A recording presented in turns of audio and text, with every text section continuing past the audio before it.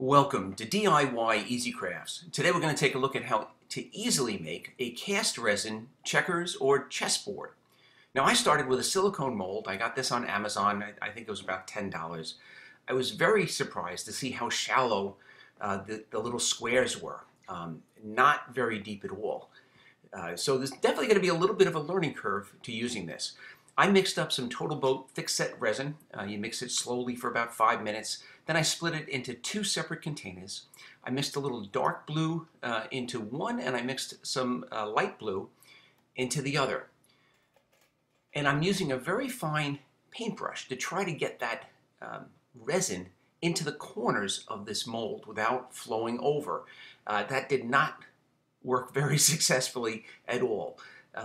The resin just seemed to bubble up. It didn't stay in the corners well, so that kind of failed.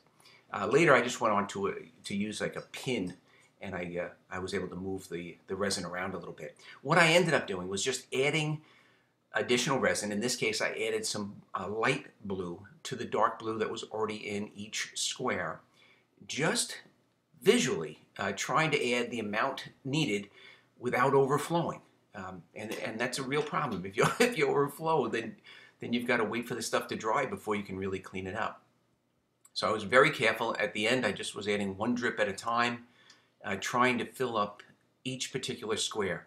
And what I really did was I put dark blue in one corner or on one side and light blue on the other, and I kind of let them merge.